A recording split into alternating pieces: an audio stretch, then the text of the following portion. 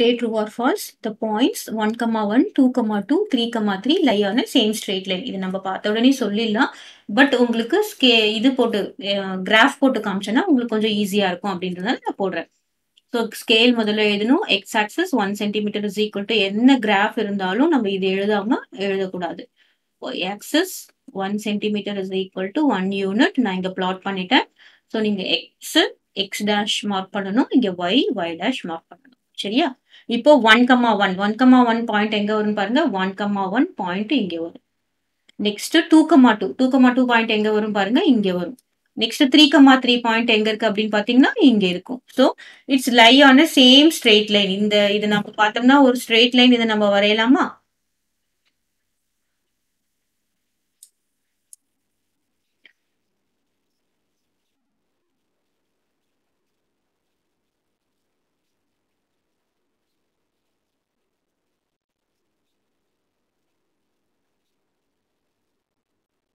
நம்மளுக்கு பார்த்த உடனே தெரியுது this is a straight line.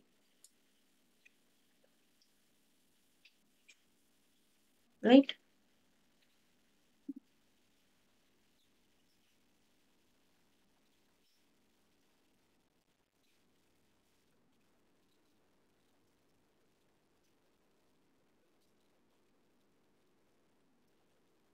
So these 3 points lie on the straight line.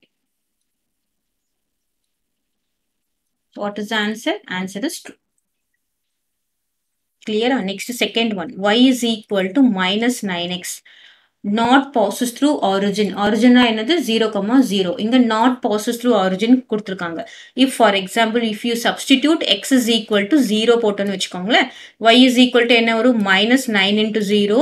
That will be 0. அப்போ நமக்கு ஒரு பாயிண்ட் என்ன கிடைக்குது? 0, 0 அப்படின்ற point. This is x and this is y. So 0, 0 அப்படின்ற பாயிண்ட் கண்டிப்பா என்ன பண்ணணும்? இந்த இதுக்கு நம்ம லைன் போட்டோம் அப்படின்னா y is equal to minus 9x அப்படின்ற ஈக்குவேஷனுக்கு நம்ம ஒரு graph வரைஞ்சோம்னா this will definitely passes through the origin. Correct? Okay, இது கண்டிப்பா ஆரிஜின்ல பாஸ் ஆகும். ஏன் அப்படின்னா இங்க 0, 0 அப்படின்ற பாயிண்ட் கண்டிப்பா வரும்.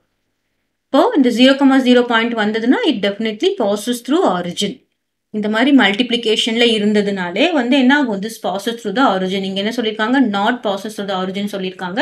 So the answer for this question is false.